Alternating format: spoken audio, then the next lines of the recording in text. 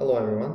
For this week, my short-term video is going to be related with the US oil. As you can see, I've opened the chart on a daily time frame. I know that it's a short-term video, but bear with me on this one.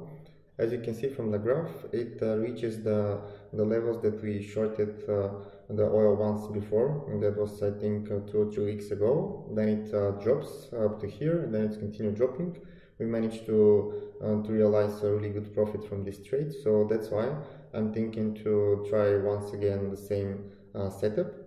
We should bear in mind now that tonight, actually it's not tonight, it's in 1 hour, I think 1 hour and a half, the crude oil inventory is going to be posted. So this is very important news that we need to follow, but in case that it's worse than expected, I think we might observe price correction, and it will reach the levels around 64, where was our previous first taking profit target, or maybe even lower.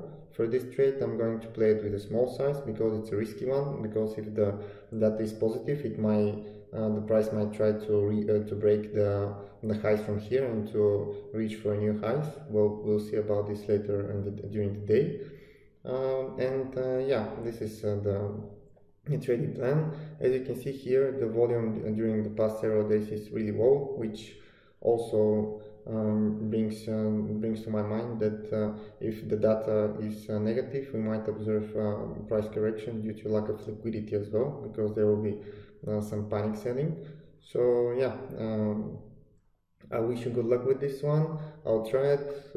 Bear in mind it's a risky one, so if you don't want to take the additional risk, you might leave it. So yeah, don't forget to follow us in our YouTube channel, Facebook and Twitter, because we are updating a lot of news and live signals there. Thank you very much for watching, and see you again next week.